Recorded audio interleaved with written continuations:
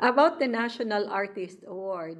So you have the National Artist Prize in the field of culture, and this is awarded every 3 years in the fields of music, dance, theater, visual arts, literature, film and broadcast arts, and architecture and the allied arts. So a national artist is a Filipino citizen who has been given the rank and title of national artist in recognition of his or her significant contributions to the development of Philippine arts and letters. And this award is jointly administered by the National Commission for Culture and the Arts, NCCA, and the Cultural Center of the Philippines, CCP. And this is conferred by no less than the President of the Philippines upon the recommendation of both institutions. Now, as one of the honors of the Philippines, it embodies the nation's highest ideals in humanism and aesthetic expression through the distinct achievements of individual citizens. So the Order of National Artists shares similarities with orders, decorations, and medals of other countries. For instance, those recognizing contributions to their national culture. Let me see. We have the U.S. National Medal for the Arts, and then you have the Order of Culture of Japan. Those examples.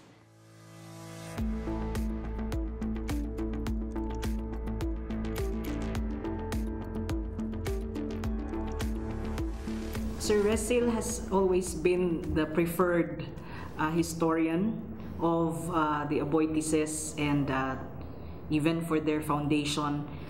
For one, he actually made the Aboitiz family book, and if I may show you this one. And for us, this is already a very big help, especially for the different corporations, the different foundations under the Aboitises, because everything actually arises from the beginnings of the family. So the scholarship of Sir RESIL in this book is very helpful, and that's also the same reason why the Aboitises are a very how do you call this, a family that really chooses who they want to write their stories. And so when they got, after they got Sir RESIL for the Aboitiz family book, when they thought of having the foundation's history written, definitely the first person that came to their mind was Sir RESIL again. And so the foundation, called Ramon Aboitiz Foundation book, is also written by Sir RESIL Mojares.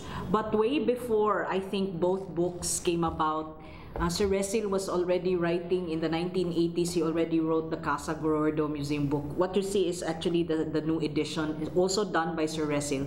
The first edition was published in the 1980s, and it even won the National Book Award for Social Sciences, and that is why we had to reprint this book, because it became out of stock. And that book is really like a how do you call this, a sumbanan ba of the writing about the museum, about the life of the community the museum is part of. That was something else that was like a milestone, and so we had to reprint that because that's a very important book. What is important about this book of Sir RESIL on Casa Gordo is that it does not talk only of the house, but it situates the house within the community it belongs to. It mentions, actually it discusses about not only the people that lived in Casa Gordo before, but also the people that shaped the community that Casa Gordo was part of. And so this is a very important historical book actually also of Parian. And Parian, as we know of, is a very important district also in its time, especially because it became the richest actually district for a time here in Cebu, and the families that it nurtured, the families that lived in the area were very important families. They also shaped not just the district, not just the city, but also the entire province as well.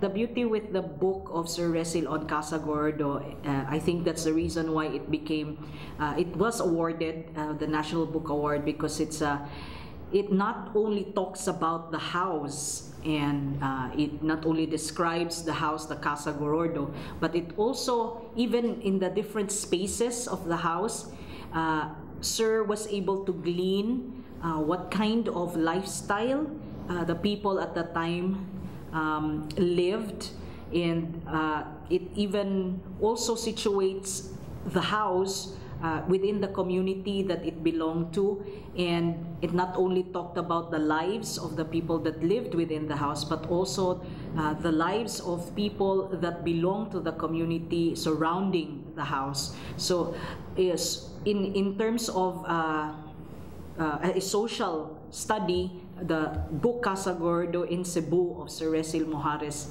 was, I think, a milestone actually in terms of social history. Sir RESIL is also known for writing family histories of important families here in Cebu, and definitely one of them was the Aboitiz family. This book, The Aboitiz Family and Firm in the Philippines, traces the history of the Aboitiz family from there in Spain and up to their beginnings here when they transferred to the Philippines, there in Ormoc, and up to their transfer to Cebu, and the impact that they had on not just the Cebuano community, but even in the nation rather. And you have not just in the sense of the business aspect or the economic aspect, but also even when he mentions, when he discusses, or when he tells the story of the family, he tells also the story of the time. So he always situates that the people within the time, the milieu that they lived in at the time. So it's a very important book. If I'm not mistaken, this also were one of the first family histories that Sir RESIL wrote about. And I think if I may say, Sir RESIL made it. I think he was the one who popularized the writing of family histories. So that's very important. And another is I mentioned that he made the book, the foundation called Ramon Aboitiz. And this book traces the history of the Ramon Aboitiz Foundation Incorporated. I don't think anyone has written so well anything about foundations, no? And again, the foundation is, because it's a family foundation, it also again situates the foundation in relation to the lives of the founder. And for me, who works in the Ramon Aboitiz Foundation Incorporated, this book is very important to me, because when we work, we always try to align ourselves to the values of our founders, and we get a glimpse of how the founders were, the philanthropic or the charitable works they started with, and how they grew the foundation to become a social development institution that it is now.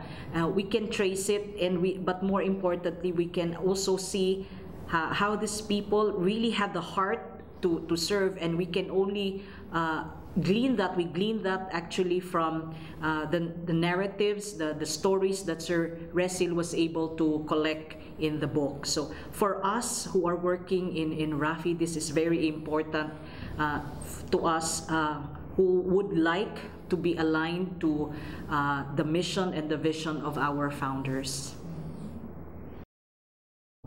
I think the conferment of Sir RESIL as national artist for literature is for us, a very big thing for us Cebuanos first and foremost, not only because he was he's the first Cebuano national artist, and we've been trying to really get one of our own Cebuanos awarded or conferred that National Artist Award. But in the sense that what is really also important with the conferment of Sir RESIL is that it is not just about literature itself in the usual definition of literature, but it's because he gave literature another widened its description rather, in that he now includes the different disciplines. And so there's interdisciplinarity, like history, anthropology,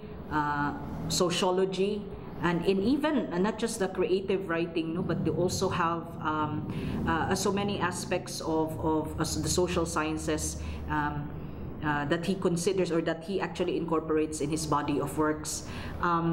What I think is very important here is that Sir RESIL brings about the stories, and I'm not talking of stories that are imagined, but it is our stories that are real, and even if you say the stories are real and there's no, what is how do you call that? They're very creatively written, and these are stories that you would think that it's very how do you call this? It's really just for history, but when you read Sir RESIL's books and articles and his writings, his body of works, you know that the stories may be real, but what the Sir RESIL does is he really, how do you call that? He peeks on every pebble that is found in the path of that narrative, on that story, and he includes that and tries to get. Sir is actually very good at how do you call that, ma'am? He analyzes really well and includes working in social development. That is very important to us because we study Sir RESIL's works because it gives us an idea also how we should be able to, the perspective we should be able to take when we see societies or communities actually, and how we see people. And that is for us here working for the foundation, that is how do you call that? It's like something that we really aspire to do. Sir is actually demonstrating, modeling us on how we should be looking closely at the communities we work with. Dr. RESIL Mojares established the Cebuano Studies Center in 1975. Since then, the collection of the center have grown from different donations and active acquisitions.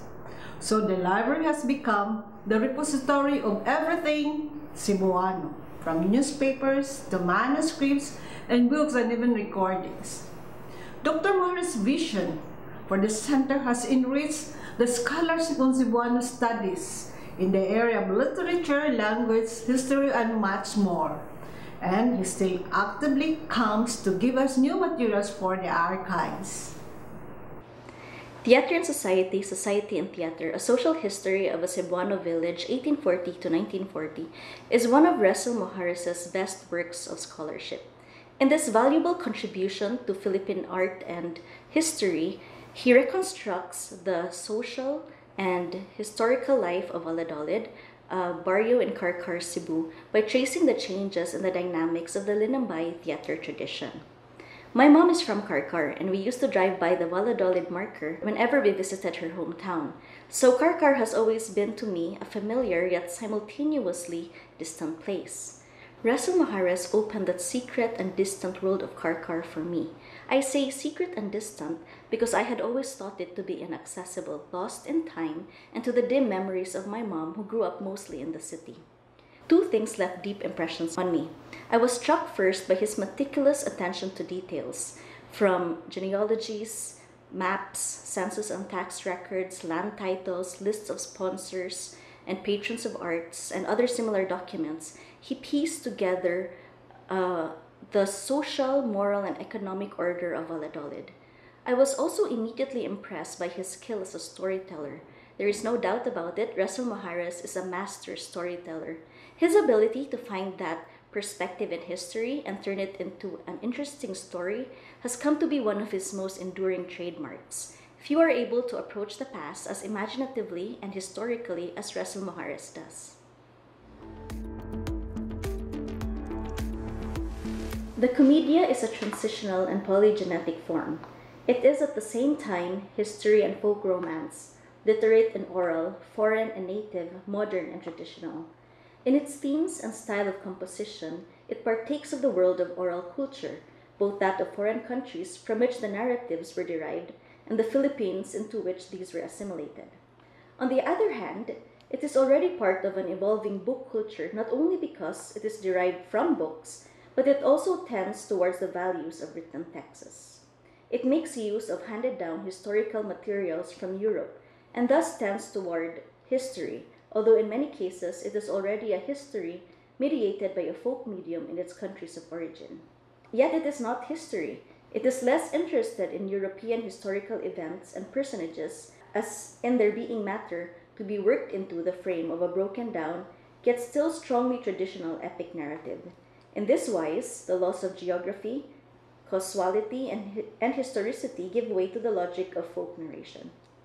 The Linambay is complex. Like the society in which it thrives, it too is shaped by conflicting impulses. If it manages to achieve a balance among these impulses, this balance can be explained in this way. The society where it exists is also engaged in a similar balancing act. So I first met RESIL Mojares at the 2010 Cornelio Faigao Memorial Writers Workshop, which was also the first workshop I attended as an undergraduate student. So Sir RESIL, as we fondly call him, was one of the panelists at that workshop, and at the time I did not yet know him personally. But over time, as the more I got into literature, the more I encountered his works, the more I grew to be more familiar with him, and I learned to respect him more and more and be in awe of him more and more over time. So I've learned to look at history in a very different way because of the writings of RESIL Mojares. So I think what makes Sir RESIL's writing unique and distinct and even different compared to most other historical writers or historians is that Sir RESIL's writing has a certain literary flourish to it. So whereas historical writers would probably read more academic or would simply just describe what they observe, Sir RESIL's writing has an almost essay-like or even narrative quality to it. So when you read RESIL Mojares' essay, you're not just learning about history, but you're also gaining insights as to how he thinks, his own interpretations of these historical circumstances. And although you might not always agree with him or you might see things differently down the line, in one way or another, his opinions will somehow influence you and even affect how you yourself view and understand history from our modern perspective. So one of my favorite works of RESIL Mojares is titled The Brief and Blessed Life of Miguel Ayatumo. It's taken from this collection, Waiting for Maria Makiling, Essays in Philippine Cultural History, published by Ateneo de Manila Press. So what I find unique about this essay is already quite evident in the title alone. So whereas Mojares,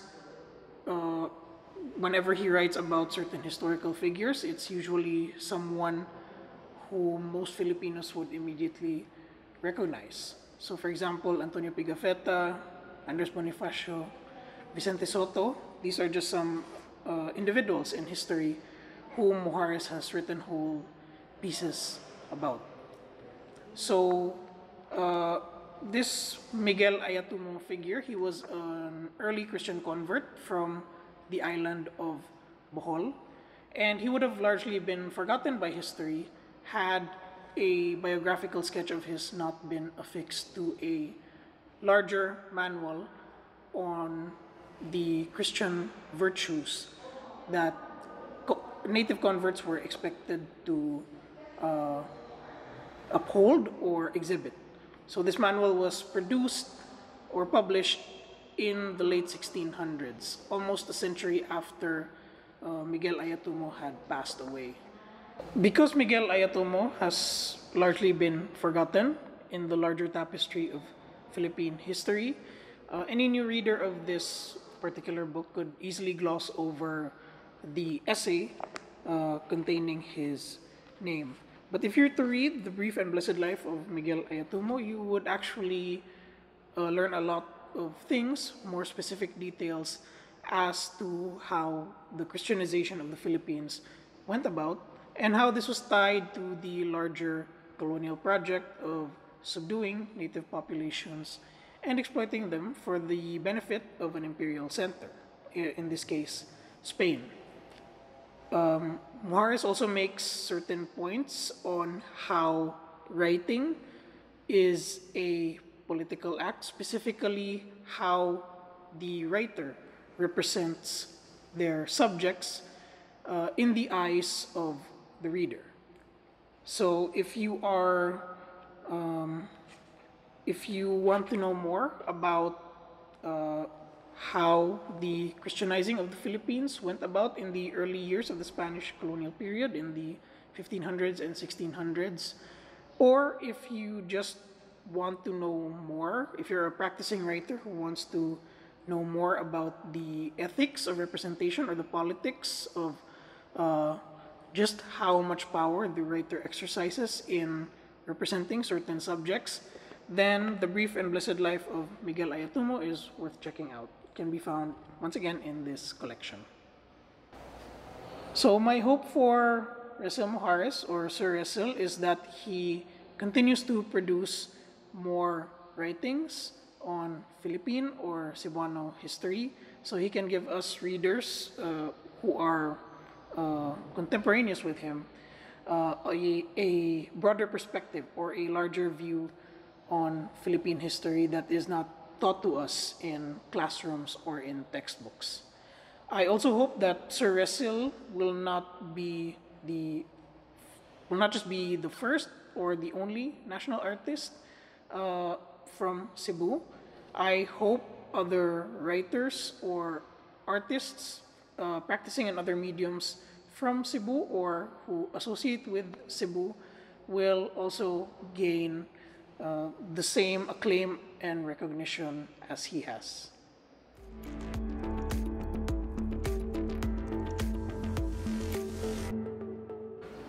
The secret biographer grapples with a basic dualism, that of presenting on one hand the historical, empirical, and individual, the record of a person's life, and on the other the metahistorical, metaphysical, and exemplary, that is, traces of the divine indwelling in human life. As Heffernan points out, the Vita Sancti moves between praxis, in which a life is summed up in a chronological manner, and ethos, the rigorous and interpretive discussion of a character. If the text is weighted too far toward the supernatural, we lose the man, while if the exemplary is underemphasized, we end up without our saint. In medieval saints' lives and in numerous examples of the form in Spanish colonial literature in the Philippines, the balance weighs too heavily toward the metaphysical and the exemplary. I first met RESIL when he was my teacher, 1972, I think, no? He was my teacher in folklore. So my first connection with him was not through literature, but through folklore. And because of that, I entered the world of folklore, and it has become until now one of my favorite passions. And in his class, I did research on Maria Cacao, and that's how Maria Cacao came to be popular now, because of my research. Actually, it was published here and there and presented in conferences. Well, first as a teacher, and then as my boss. In 1975, I received a PhD fellowship from Silliman, but that was only for the semesters.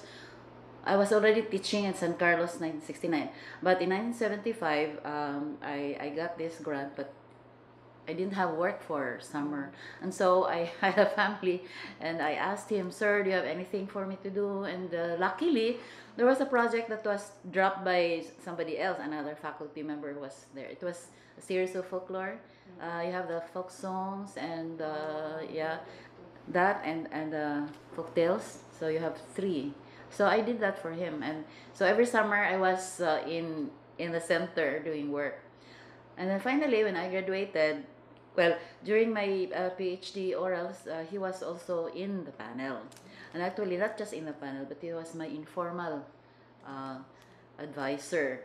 My teacher, my real advisor was an American, so what did he know about Cebuano literature? I was doing work on the pre-war Cebuano novel. And it was RESIL who guided me through and gave me some sources and, of course, encouragement. And all this time I was working, I was teaching there. I was doing my dissertation here. Took me 8 years to do that, because I read Bagong Kusog from cover to cover, every page, from 1915 to 1941. And so my advisor said, "You don't really need all that," because it was a very thick dissertation. He said, "You scrap this, you don't really need that. You use only what is, directly usable for my dissertation."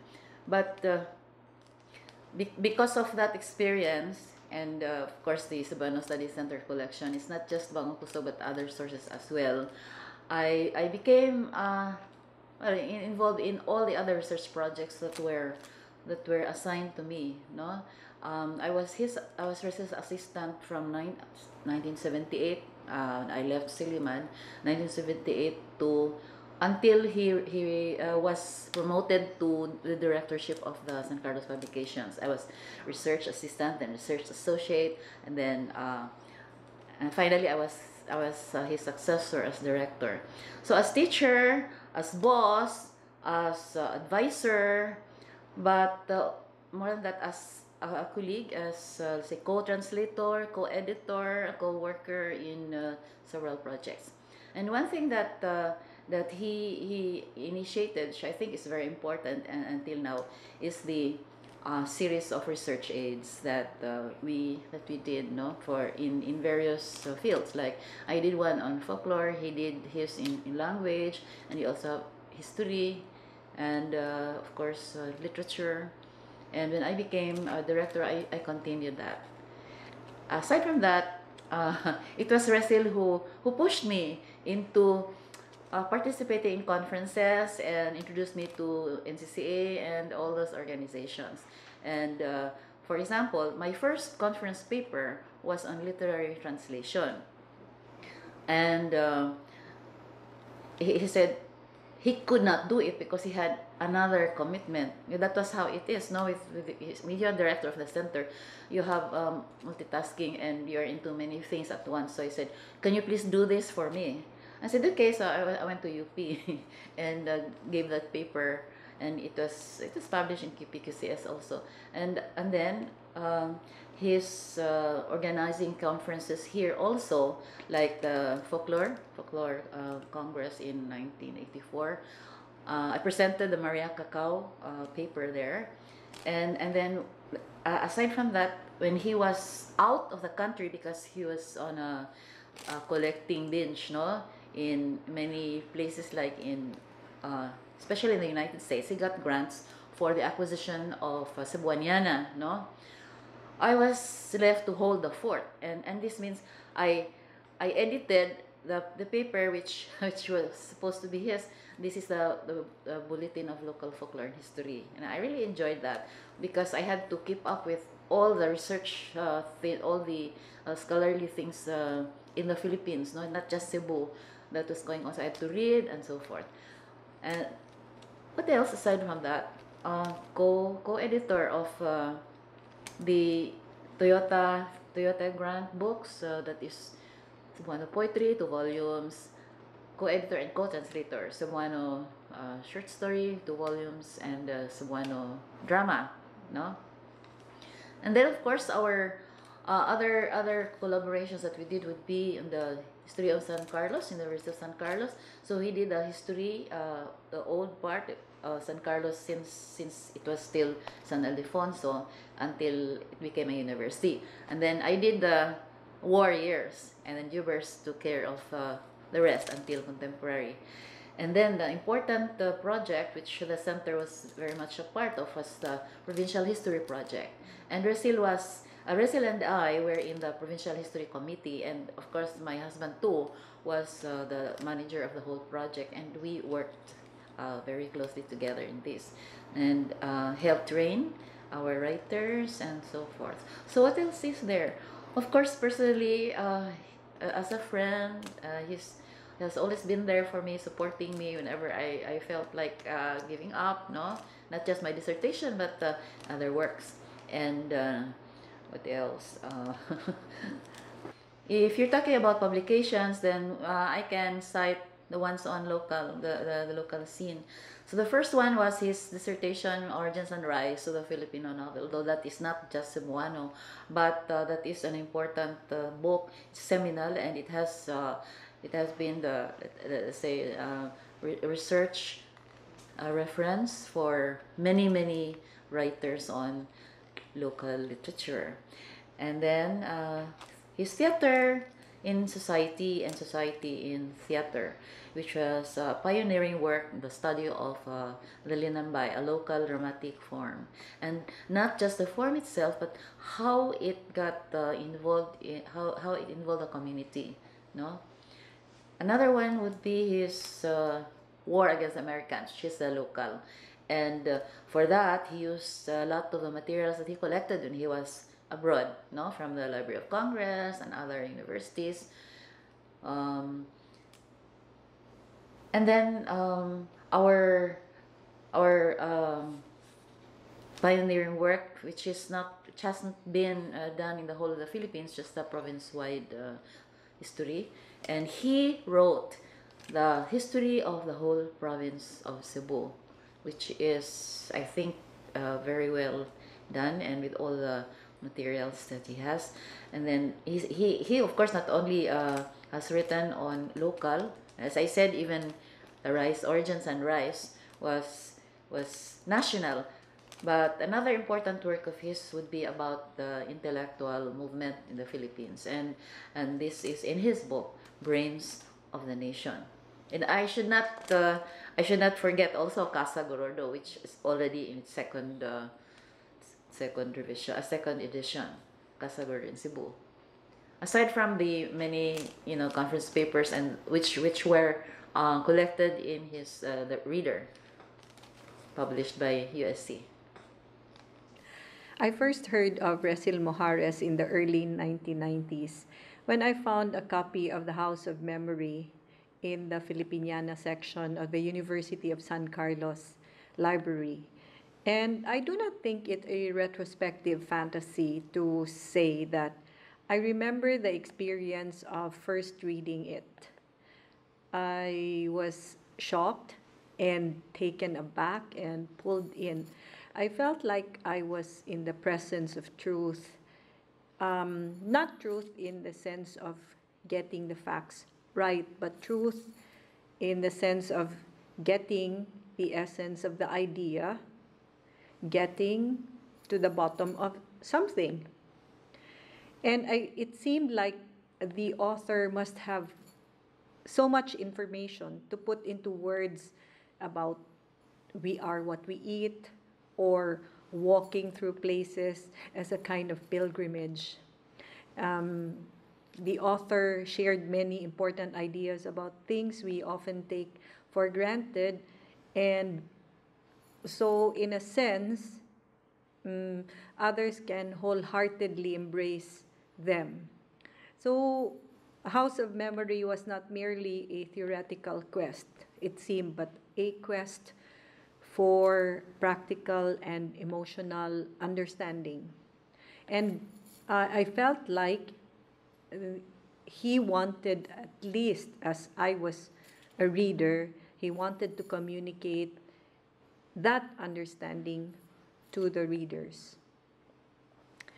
The House of Memory seems to be a timeless book, and it's also contagious in that sense. Throughout the country and in other countries as well, all over the world, we have so-called houses of memories. And we regularly assume not only that the others are remembering, but that which or what is remembered. Now, I've read this book repeatedly over the years. I can't count how many times.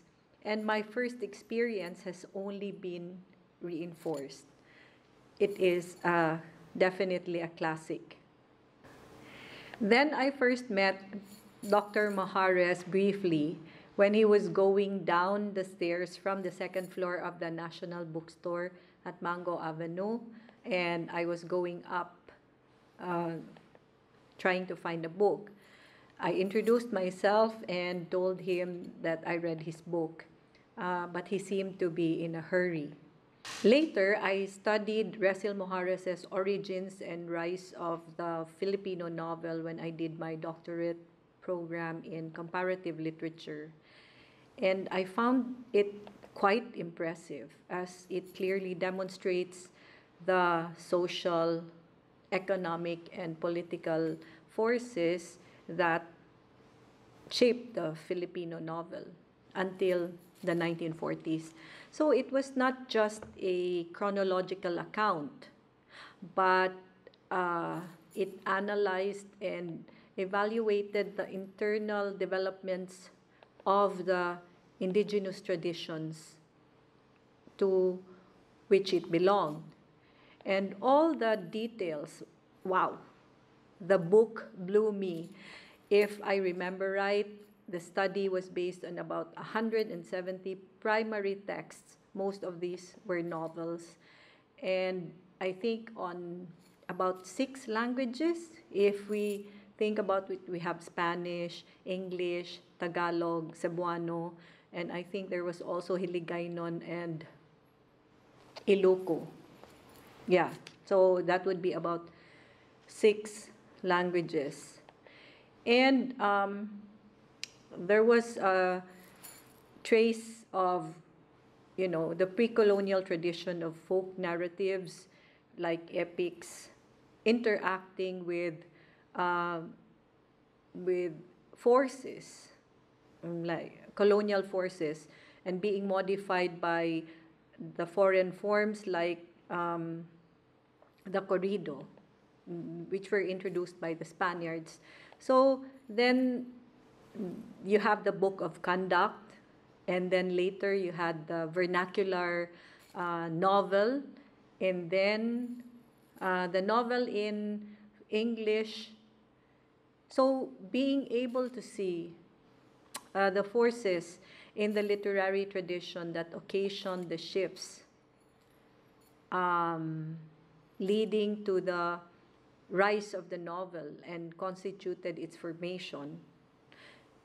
And then you have the social circumstances that analyzes the internal shifts, explaining the particular characteristics of the Filipino novel as we know it to be, being didactic, socialistic, and nationalistic. Then Doc Resil became my professor in the certificate course in Cebuano Heritage Studies. I came to know more about the man who established the pioneering research center in local studies in the Philippines, the Cebuano Studies Center, which I currently head. As founding director of the Cebuano Studies Center of the University of San Carlos, this was about 1975 until 2000. And through such organizations and networks like the Philippine Folklore Society, the Philippine National Historical Society, and the National Conference on Local History. Oh, and also the Committee on Literary Arts of the National Commission for Culture and the Arts, Doc RESIL is acknowledged as one of the leading figures in the movement that promoted local and regional literature and history, especially in the 1970s and the 1980s. And on this basis, on January 20, 1999, the Centennial Awards for the Arts of the Cultural Center of the Philippines chose him as one of the 100 outstanding Filipinos who have helped build the nation through arts and culture during the last 100 years. Doc RESIL started as a prize-winning fictionist in 1966 until about 1971, and his stories appeared in national publications like the Philippines Free Press and the Philippine Graphic. And these stories include Island, In the Cave, Loud, A Sickness in the Towns, and Beast in the Fields, although his most widely anthologized story is The Ark. Dr. Mojares, however, shifted his focus to literary, historical, and cultural studies and has built a national and international reputation as one of the leading scholars in Philippine studies. For the past about 55 years, he has produced a body of work distinguished for the quality of its writing, the range and versatility, as well as the depth of research, theoretical sophistication, and groundbreaking approach to varied, often neglected aspects of Philippine studies. So over that span of time, I suppose from 1986 until the present, Dr. Mojares has published in diverse forms, fiction, essays, journalism, and scholarly articles and books, across a wide range of fields: literature, history, we have biography, historical and cultural studies, and so much more. So to date, we could say that he has published about 17 books, and 3 more are in the press. I'm just guessing 3. Maybe there's 5. Edited, co-edited, or co-authored 11 books, and written numerous articles for popular and scholarly publications. Dr. Mojares has a lot of significant contributions. In the field of literary history, for instance, Origins and Rise of the Filipino Novel, a generic study of the novel until 1940, which was published by University of the Philippines Press in 1983 and was reprinted in 1998. And then I think I just saw the 3rd reprint, which came out this year, 34 years after the book first appeared. It's still unsurpassed as the best book on the origins and early development of the Filipino novel.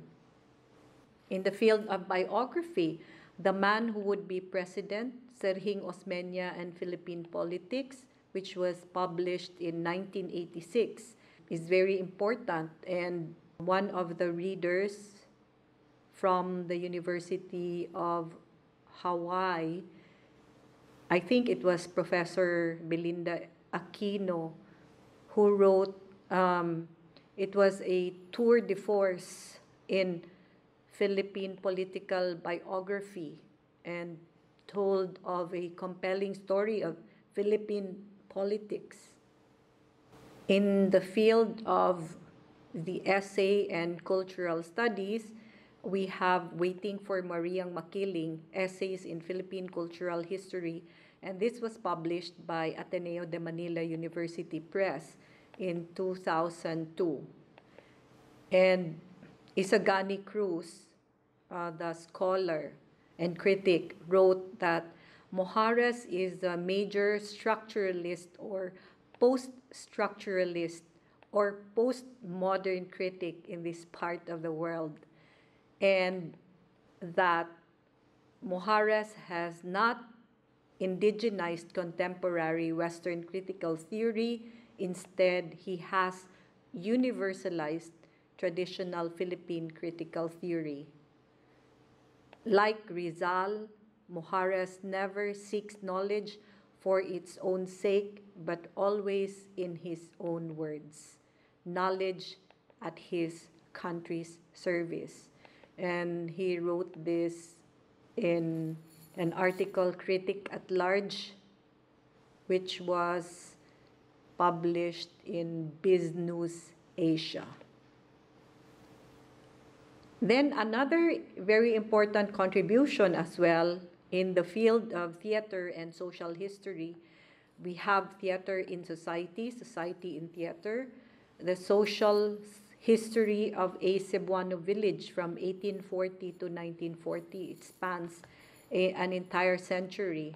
And this was published by the Ateneo de Manila Press in 1985.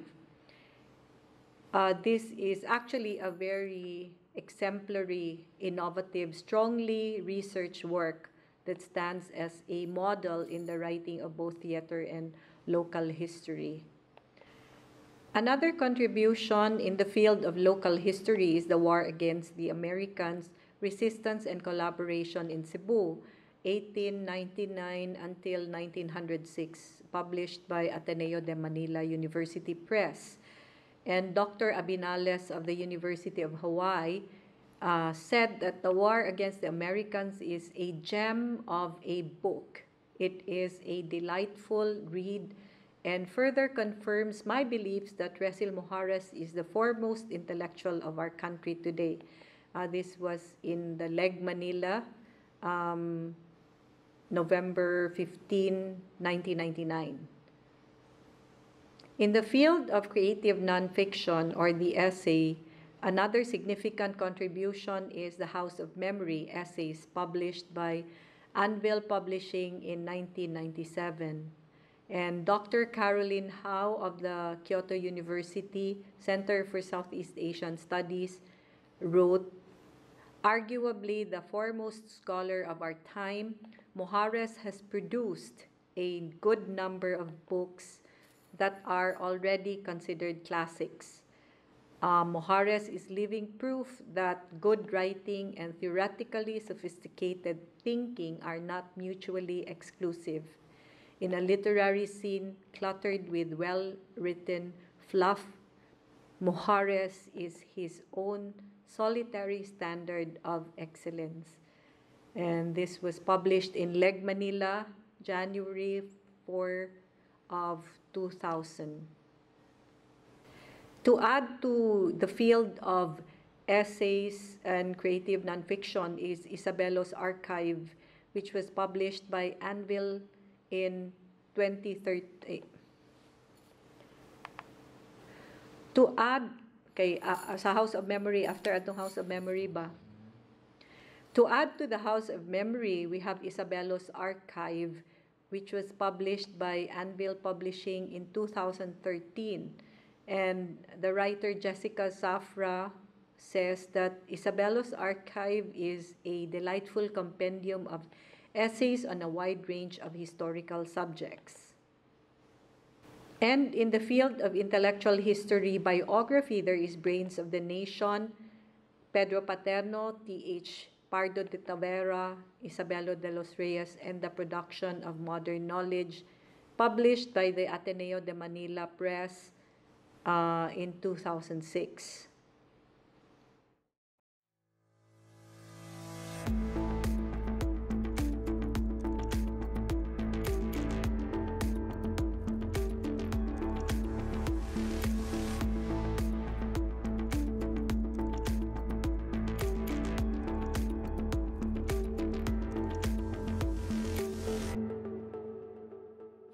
thinking about writing.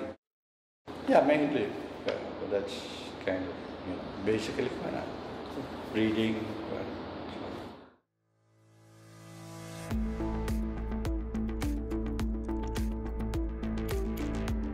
I recall, I don't know, I think first was, but this was kind of very juvenile, mga high school siguro. There was a time kind of I thought of becoming a lawyer, but this was kind of just, perhaps because I was at the time reading a great deal of kind of mga Perry Mason novels. In fact, I was talking to the Augusto Go, and he was saying most of the young first ambition to be a lawyer because he also read a lot of the Earl Stanley Gardner novels. Bayan ng Perry Mason is a very popular kind of paperback. And then, of course, he kind of pursued it and became a lawyer. But then, parang he discovered that you don't really earn much, about as a lawyer. And he said that also he was not really suited. So anyway, so he kind of still, of course, he's a lawyer, but he's a non-practicing.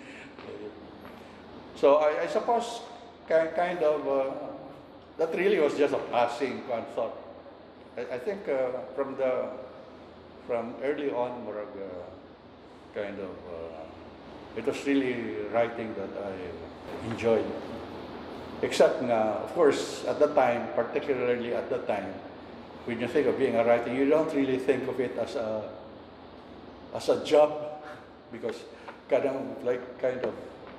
I mean, you don't expect that there will be any monetary rewards from it, which kind of in most cases is still true today. So you don't really think of it as a profession. You think of it as a kind of a vocation. So like writers generally to think of a job, and then if they have the time, they would like to pursue writing as well.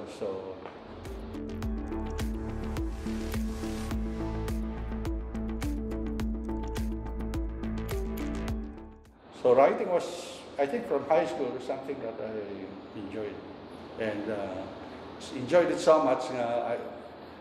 We had, because I grew up in Dipolog, Zamboanga del Norte, in a provincial high school, it's a public school, and I was editor of the school organ. And then because una we mimeograph newsletter. So what I would do is I could do one whole issue by myself, editorial, news stories, poetry, essays. So I can do one whole issue by myself, and not only do one whole issue by myself, but in fact cut the stencils for mimeograph, meaning I can by myself produce a whole. But it was kind of it was something that I enjoyed. So I suppose an interest in writing started with even high school.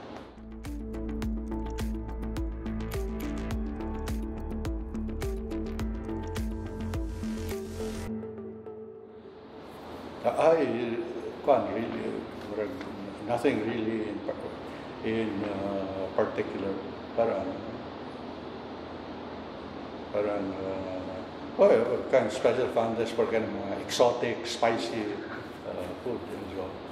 But food is not really. I mean, there was a time that, in fact, like I kind of got an interest in it because we became close friends, Doreen Fernandez and myself. Because Doreen Fernandez was one of the earliest scholars that were kind of, in a sense, kind of a mother figure type. So, and then Doreen Fernandez, of course, is the top kind of food scholar in the country. So it was fun being with her.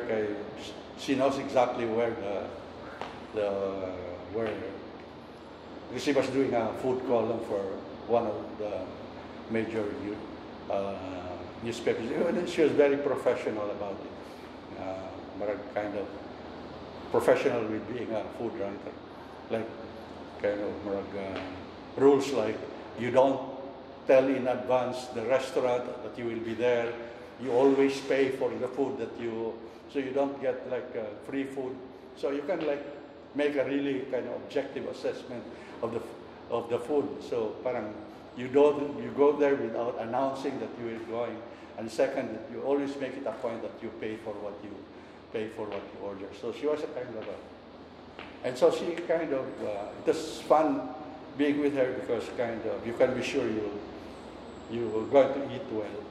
I recall one time she was in Cebu and she wanted to find out her favorite breakfast among Cebuanos, and then went to the pier early on, finding out exactly what work, parang port stevedores, for instance, what they eat, that type of,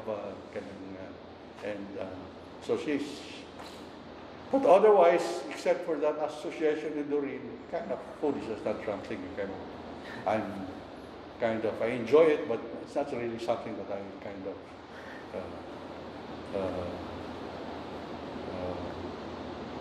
although I've written a few things on the subject. In fact, NCCA recently came out with a book of food and literature, and so it's a series of articles on food in literature and so on. And they used one of the articles there is mine, a reprint of. I wrote an essay entitled "Deciphering a Meal," which actually was written. Which was actually written for Doreen Fernandez, because she had retired and the Ateneo published a fresh script for her and asked for a contribution. So I had to think of something that had something to do with food.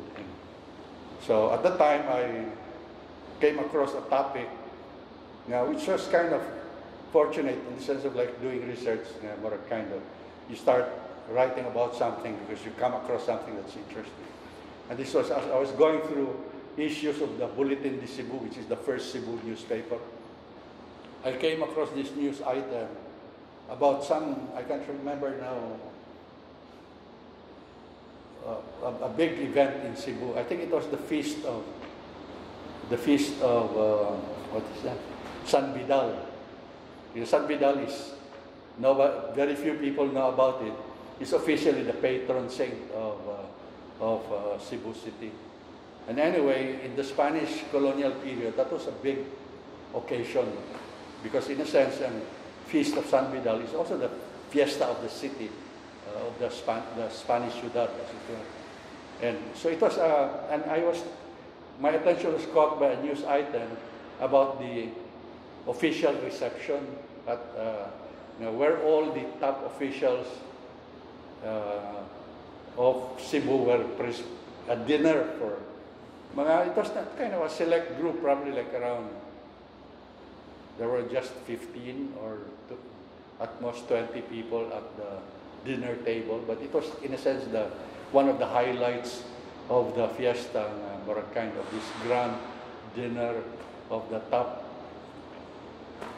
And so what was interesting is there was they printed the menu for the dinner, and then also listed the people who were there.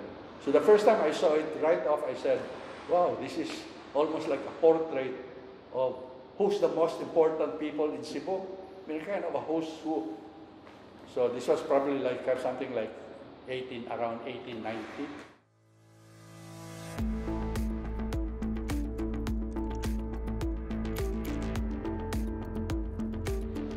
Early morning, but it's actually only with the pandemic that I now get up very early in the morning. Because ordinarily my day, pre-pandemic, was I'd usually kind of get out of bed late, probably around 9, and then would transfer to the family room where I turn on the TV and also like kind of continue sleeping. So kind of my day actually starts around 10 o'clock. And then I leave the house, around 10:30, and my routine is to spend the whole day out of the house. So probably like from mid or late morning until like 4. So I'm home before 5 o'clock, but out of the house by around 10. And my normal day is to go from coffee shop to coffee shop. So I probably like kind of average around 3 coffee shops a day. So because I kind of like being on the move. I find it difficult. It's only with the pandemic that kind of this idea of staying in the house the whole day is kind of, because I usually like to, and then so like, and of course you can't stay in one coffee shop, I mean, being a coffee drinker, you're kind of familiar with the coffee shop courtesies, like one, you don't stay too long because you're going to the problem with running a coffee shop business is that you'll have a lot of people who stay too long and order just a cup of coffee. I mean, how can you so of course, what has made the coffee shop business not only viable but profitable is mga specialty drinks. So not really coffee So because of course ang markup for the specialty drinks is higher. So ang problem is you have to be yung elementary courtesy that you can stay somewhat long if you know that the place is practically empty. But once there are people there, you don't want to stay too long, so at least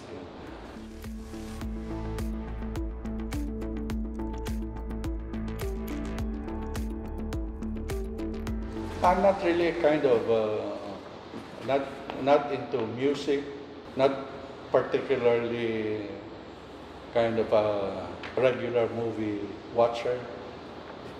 In fact, even as an interest, it's not something that I really, these are topics that I don't really write about. So, like for instance, movies, my sense is that there are already a lot of people who do movie criticism, film criticism, so I don't,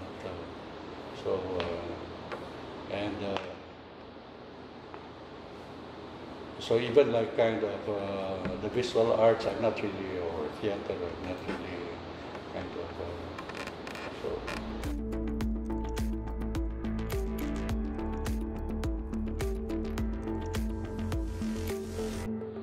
My wife says, but I think she's not correct, and she tends to exaggerate that I'm anti-social,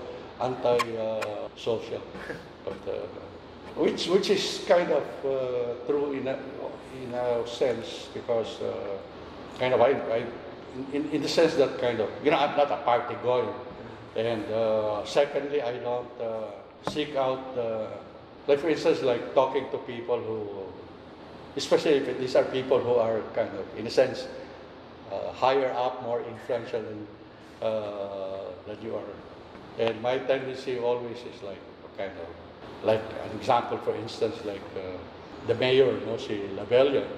I mean, he knows me and I think mainly because yung nephew of his, he's a writer, si John Labella.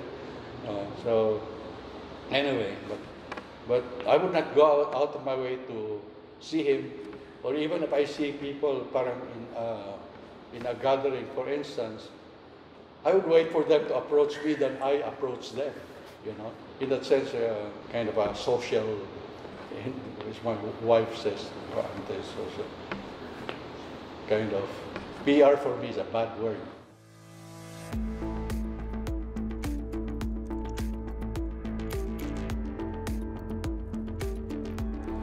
I'm not into social media. So, like I have a phone, for instance. I've not even once used its camera. Because one is I don't even know how, and I'm not interested in knowing how.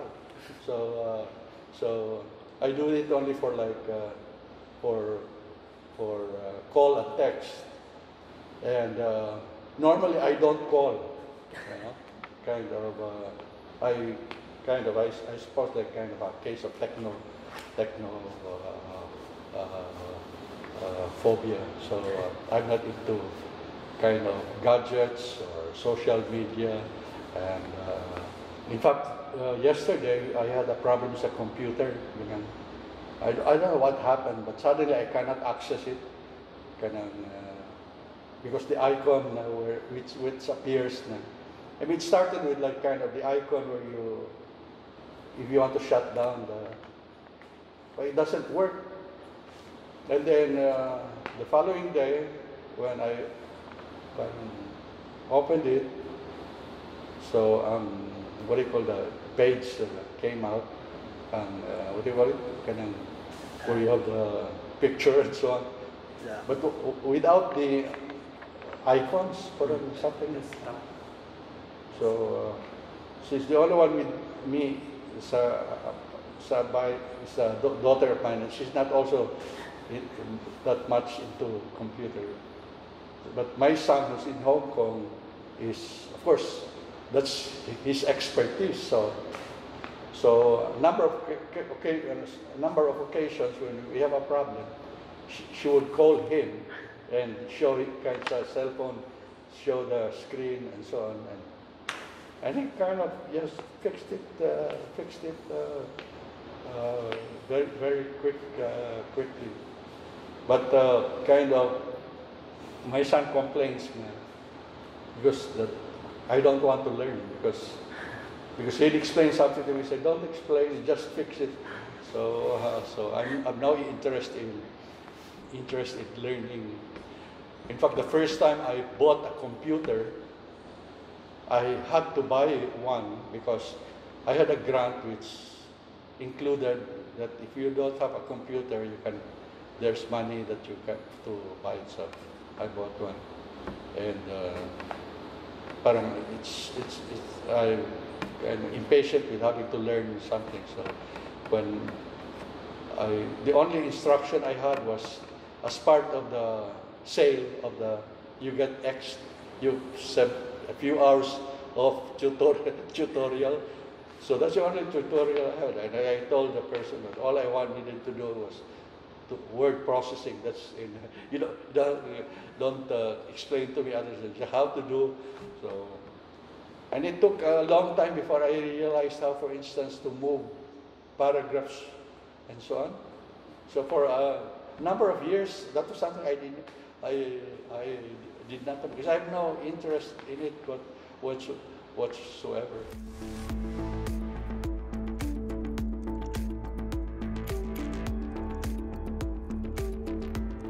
What I would probably enjoy more if I'm like in another city, or whether here or abroad, is kind of a sense of the street life. And not so much like kind of, just like sitting in a sidewalk cafe and kind of watching the passing scene. I mean, that kind of would be, and kind of,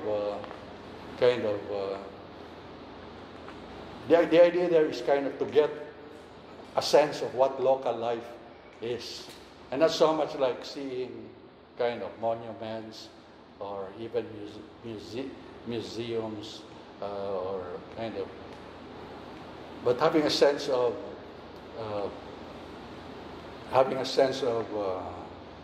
local life. That's why, like, kind of, if you go travel, I mean, there's no point in like going to a city and just passing through, or kind of even like one. My sense is like, you go to a city, you should stay there like 3 days at least. So probably after the third day, you get a sense of what the place is like.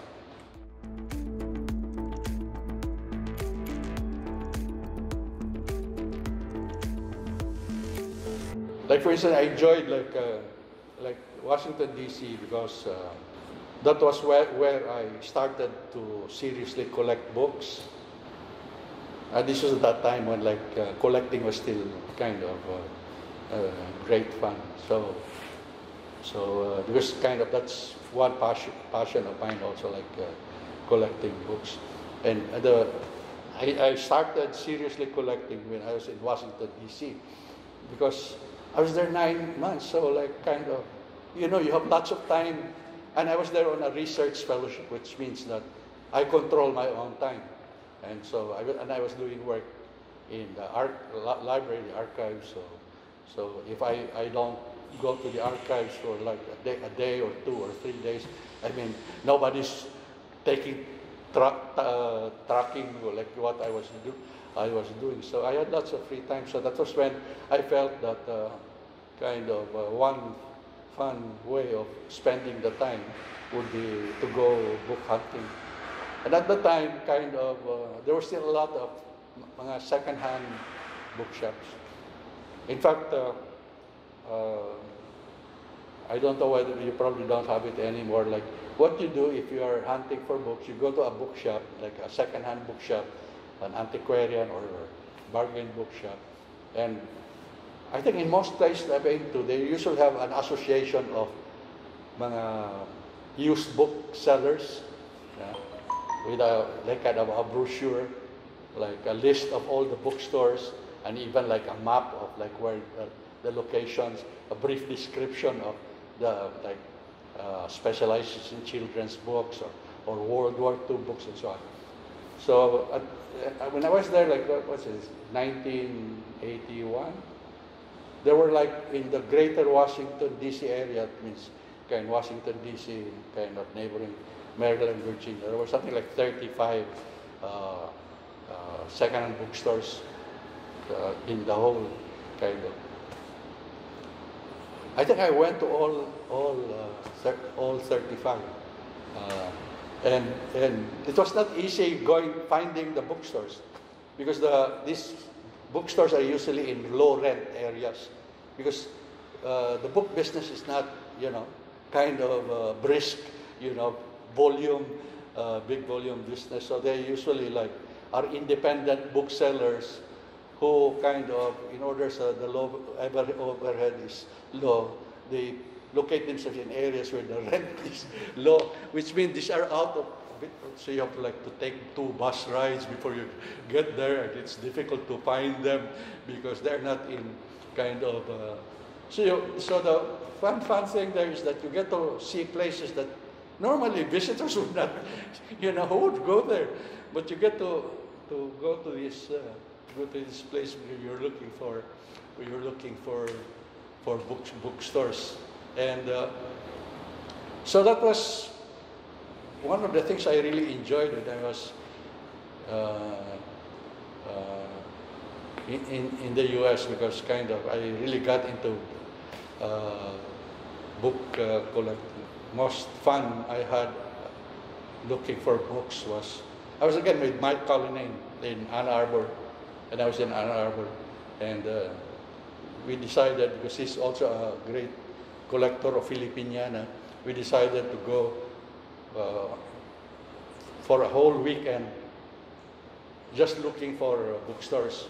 And this is kind of Michigan, Indiana, 2 or 3 states, just going from place to place, buying books. And that was the most fun I had when I was in the U.S. because kind of like we kind of for 2 or 3 nights we like and we had it our kind of approach very well. Like what we would do is we hit a town or a city, and the first thing that Mike Cullinane would do would be to look for a telephone booth. And you'd go into the telephone booth, and there's usually a section for used bookstores in the yellow pages, and they tear out the page. They have a list of mga used books, and then go to a, say, pharmacy, a drugstore, buy a map of the place, the city, and if you have to stay overnight, check into a motel, you know, kind of a cheap motel. And the first thing you do, like when we're checking the motel, he would lay out the map and the list and would mark exactly where all the bookstores are. And so, like, so the following day, he said, like, we go, this is where we go. Go there, there. So hit as many of the bookstores as possible. So we're like kind of a pair of bank robbers, like, you know, like the movie Bonnie and Clyde, except that we were hitting bookstores instead of banks. But that was great. And of course, the sad thing is that all those bookstores are now gone. I mean, very few. When a few years ago, I was back in Washington, D.C., I think of the bookstores there, like only very few have remained. And that's because the culprit there is internet. So the kind of, you know, they no longer maintain, the booksellers, they no longer maintain stores. They kind of deal in the internet, which I was in a conference in Manila. The one who's also like who collects books is Butch Dalisa. You know Butch Dalisa? Although si Butch appears to be a kind of a late bloomer as a collector. And he was, there was a panel sa National Book Development in the conference on book collecting, and he was one of the speakers. And he arrived at the conference with a maleta. Kaya he had all his choice items for display for his talk. And it's open for asking the question about yung internet has taken the fun out of book collecting, because, you know, what fun is there? You're just doing your hunting on the computer. So parang, you know, the fun of book hunting is that kind of, is that you travel, you go to bookstores, you don't know exactly what you're going to find there. I mean, that's the whole point.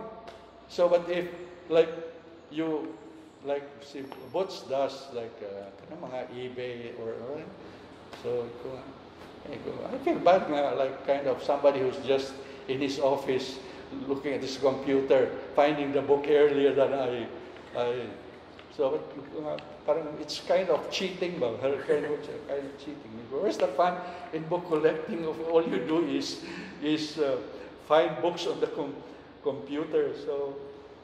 So the whole idea there is that, like, you are able to see places that you've not been to because you're hunting for books. And the thing about, like, hunting for books is when you enter a bookshop, you don't know exactly what you'll find there. But apparently, the internet has really killed the joy of book collecting. So that's kind of one passion that I have. That's why, like, if there were no book sale in the Philippines, I mean, that's kind of, you know, what does one do? See, the book sale is the only bright spot in the book trade in the Philippines. So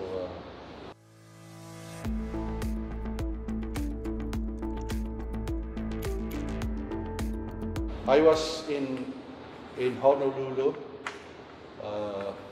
because I was kind of had a fellowships University of Hawaii for what term? I said like 3 months na.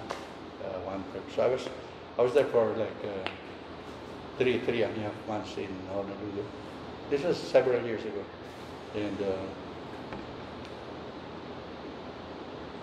and housing there was a problem sa university.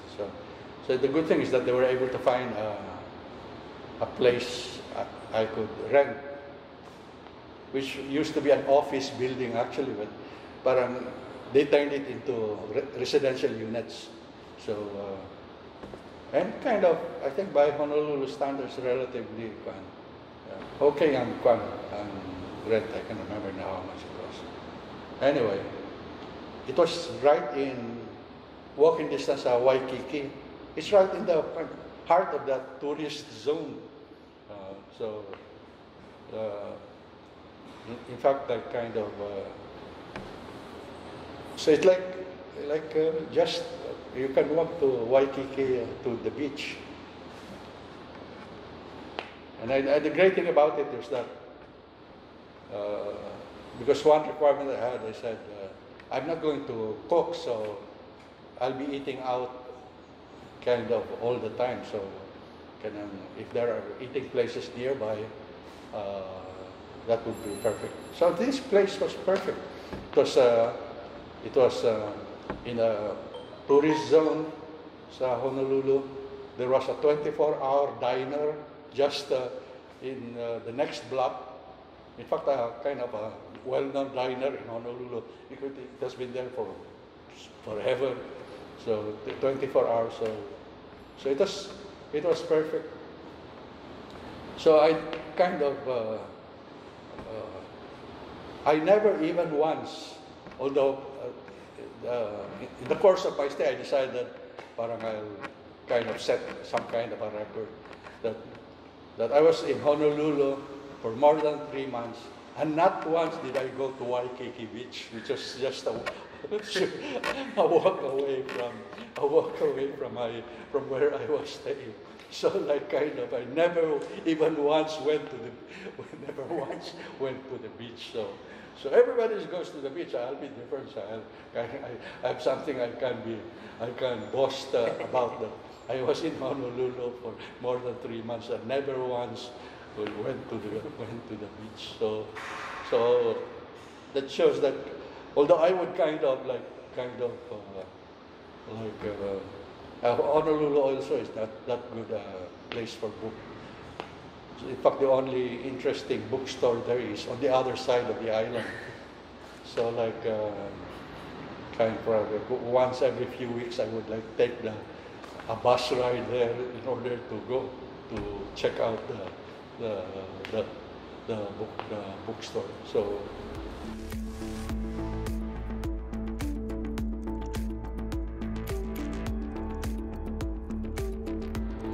There's several, but kind of, I would say my current favorite, although it's not really that current anymore, is a novelist named W.G.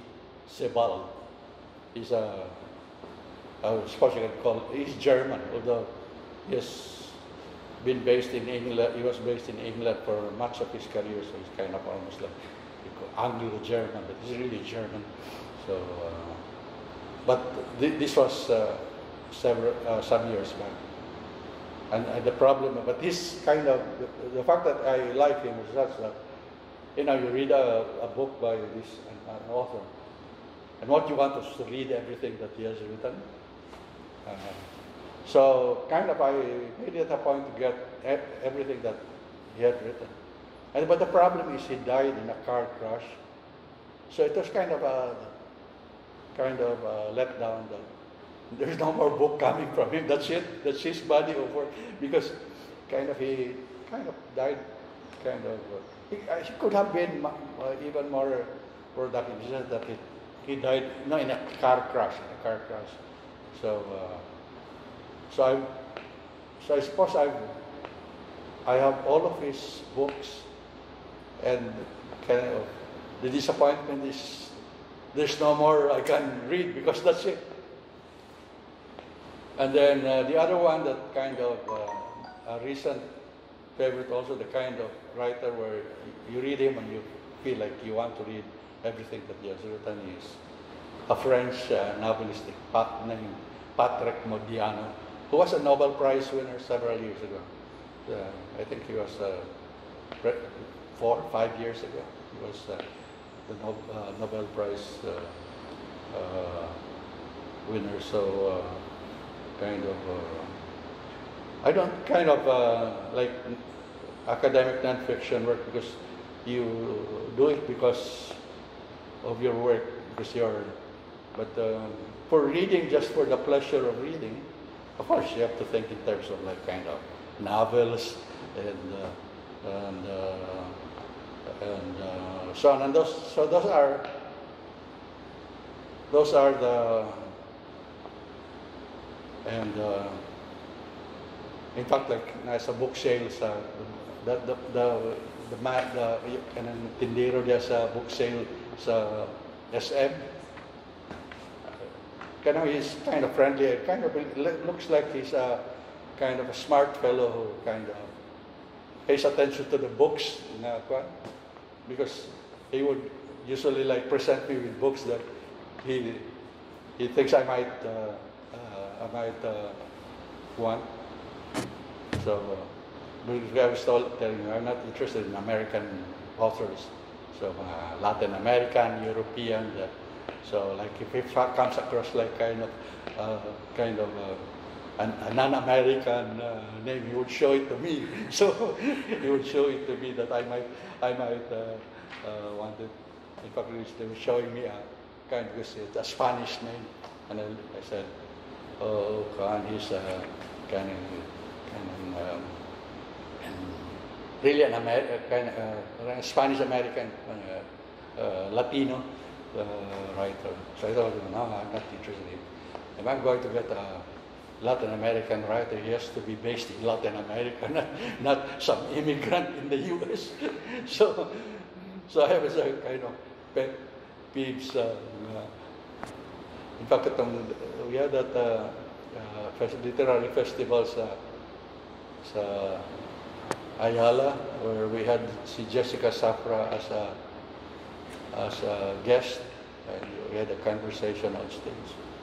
And remember, Jessica, I don't know who told her that, but Jessica Safra said, I understand you don't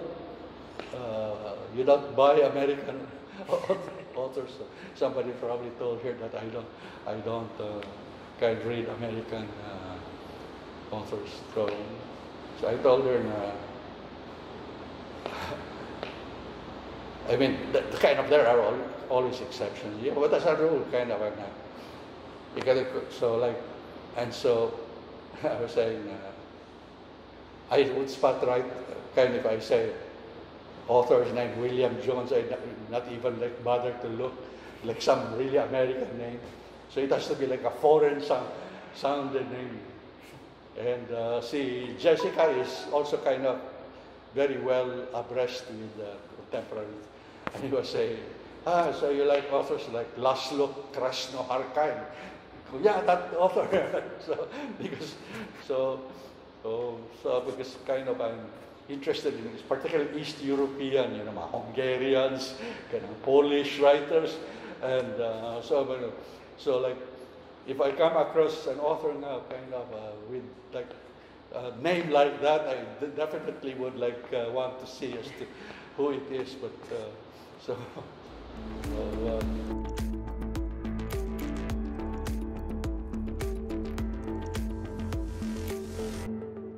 I'm always reading, so I never stop.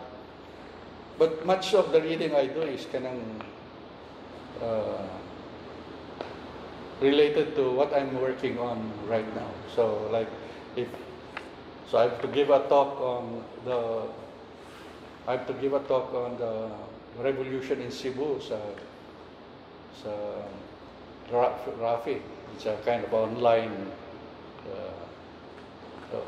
talk. And so I was telling si Heidi if I really kind of was not okay. But I was kind of suggesting sa kinsa ang audience if mga talk high school students, I would not want to kind of because I would want to talk about a subject I'm interested in and use it, but I would want to like learn also in the process. Meaning, it's more fun, productive as well as fun. if you don't just kind of repeat what you already know, but use the occasion of a talk to learn something new. So, but it's a subject that more or less you're familiar with. You can, like, if there's something new that you can discover, that makes it worth it. So I said I do want something more kind of research oriented, like instead of like giving a talk now where you're okay. A problem with even like kind of interviews is that there are people who go at a talk or do an interview as a substitute for reading itself. But kind of it's a lazy way of doing things now. So instead of like reading the book, you just listen to a talk, or instead of so ang kwan is that so I never stop reading because I'm always working on something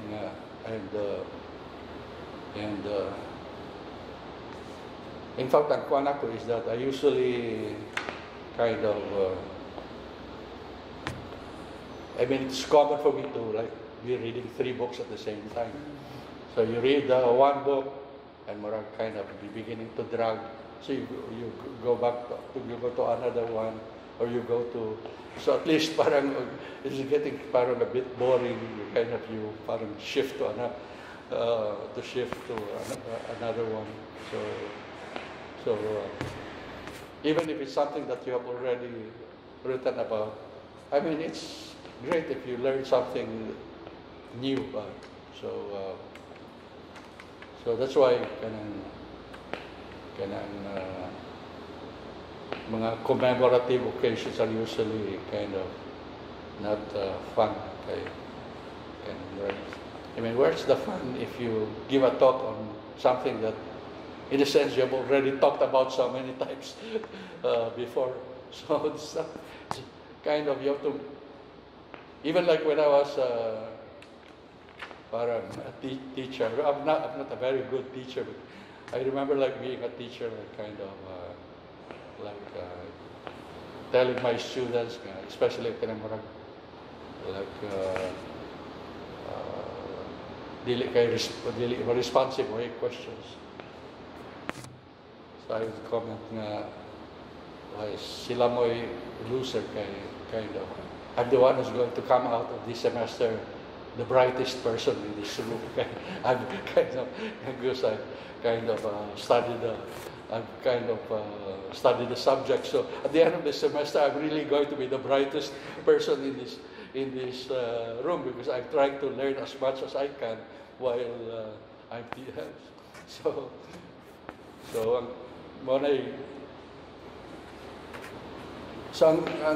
I suppose that's something that kind of people, or particularly young people, have to learn.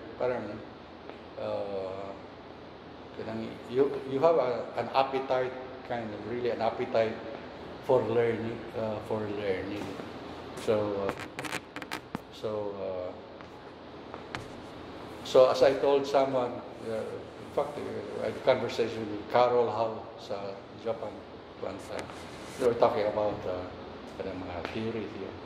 So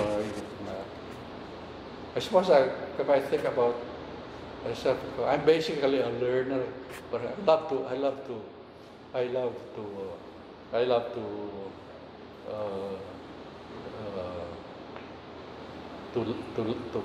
learn. So I don't think of myself as somebody who was already appetite for learning. I think that's that's very, very important now. And of course, the sad thing is, like for instance, I have a friend, si Rick Petalingho. He's a writer, Cebuano writer. He lives in Tabunok. In fact, I've not seen him for a long time because of the pandemic. And also because he's invalid by his wheelchair bound. So there was a time I would go to Tabunok once every 2 or 3 weeks to check, do three things at the same time. Like one, I go to Tabunok to check out a book sale, which is not there anymore. Nasira naman sa Tabunok na book sale. So I go to book sale and see if there's anything interesting. And then if there's nothing interesting, then I probably have lunch there, a lechon. So at least nga marag ka masiro man. You drive all the way to Tabunok, at least you've done it. And then the third thing actually is to drop by Rick sa Tabunok. And usually because he can no longer, he's no longer mobile, I bring books for him. I bring 2, 3, most like 4 books for him to read. Because what I like about him, okay, we were like classmates at college, and he's into literature. So is that he has kept his interest in literature up until this time. Like you have mentioned, like mga new authors and so on. Yeah, he's kind of familiar with who the writers are, and so on. Of course, in part because he does a lot of internet work. So which is kind of something admirable and remarkable.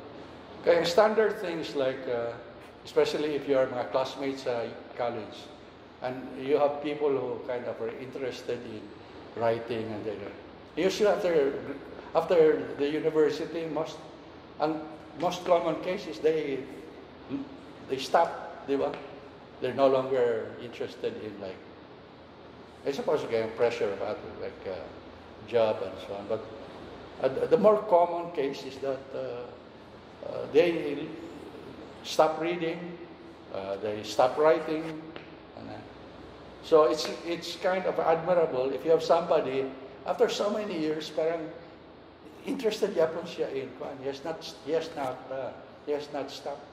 So like for instance, kauban ako sa college, probably he's the only one who has kind of not lost his appetite, his interest in books. All the others, wala na. Kind of they have moved on to other interests, and they kind of so that's kind of having that appetite. Having that appetite is kind of remarkable.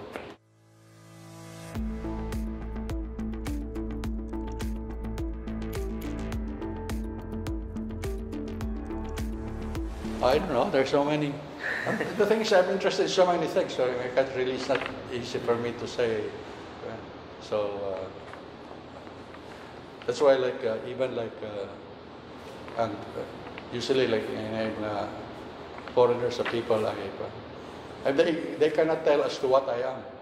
So, you know, it's a historian, anthropologist. So, I mean, it's like a place, but because kind of, I do anthropology, I do history, I do literature, so kind of,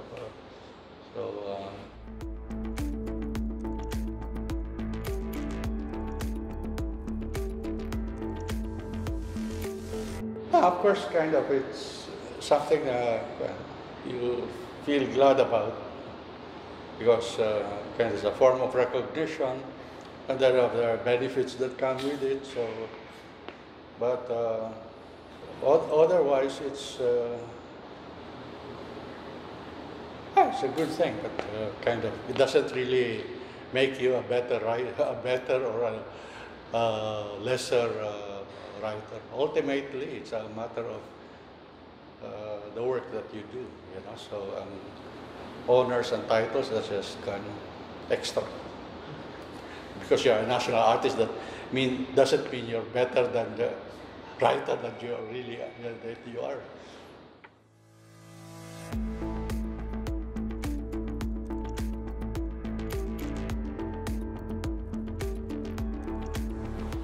Now you kind of I suppose just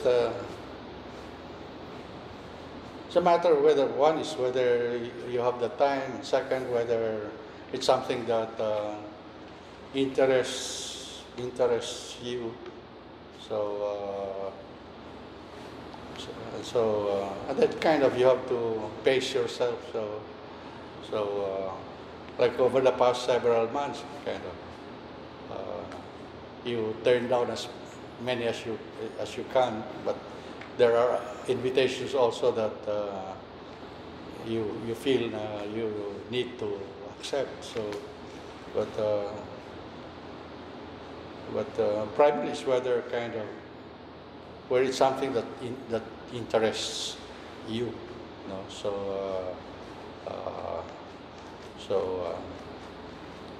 you know, if it's so I think primarily whether it's something parang you can do given the time and what I said earlier, yeah, you feel it's kind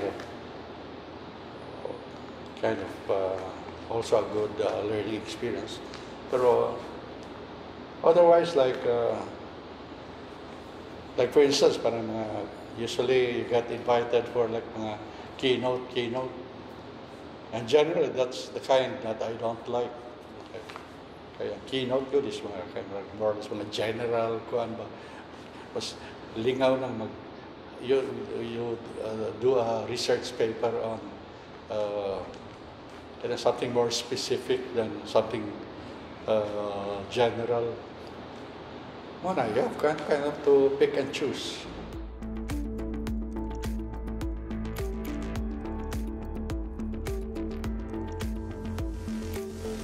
No, kind of if you're looking for like at least the good thing about the pandemic is that you have lots of time to, and actually kind of, as I said, I'm not into gadgets and technical, but I mean the internet really is a great thing for it. You imagine like kind of what it was for scholars before the internet and now. Imagine the advantages that scholars today have, having access to all that data. So kind of it was something that kind of I resisted for it. But like with the pandemic, you really kind of since you're spending a lot of time at home, so you kind of spend more time kind of using the internet, and kind of appreciate the fact that there's kind of, you know, that's a great advantage for scholars. Although I don't agree with, there are also some people who are so enthusiastic about it that they feel that you can find everything you need there, which is not at all true. No? So it's not true. And even if you find the materials there, you have to pay. I mean, you don't have access. You need to pay for access. So that's a problem. But nevertheless, the amount of material that's really kind of. I mean, you can do a lot with what's available. And my point is also is that kind of it's a matter of like kind of choosing your subject. I mean, it's usual for like scholars to complain that they're not able to do the work because there's no funding. Now, funding is important, but even without funding, there's a lot of work. You can be productive with what you have. But I still have not kind of sold completely to the idea of internet sources. In fact, what I do, and I asked Ambeth Ocampo about this once, I said whether it's okay, like I said, there's a book, for instance, that I've accessed internet, you know? And usually what's available is kind of mga old books, di ba? Not the recent ones. But if you're interested in like old books, I mean, often there's a good chance it will be available. You can download the text there, like 19th century and so on.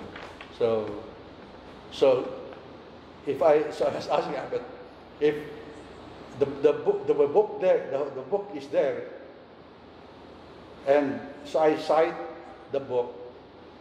What I do is I cite the book itself. I don't say that I got it from the internet, no? Kind of. Also because kind of cumbersome yung citation. So he said, yeah, that's perfectly all right. Parang, so I felt whether it's not kind of cheating. It's almost like by not citing the internet, so though you have actually consulted the hard copy. But that's the thing is you have the whole book there. You have the whole book there. So it's available in digital form. So why would I kind of not, you know? I mean, I would not, because it's always like looks better if you cite the book itself instead of the internet, right? So I suppose there would be times when kind of it probably is a bit dishonest to do it if, like, I don't know, perhaps if you don't actually have the whole book available. But the whole book is, that's as good as seeing a hard copy. So they kind of, for young scholars, there's, of course, it depends on kind of the fields and kind of your interests, but there's really no kind of excuse for not being productive.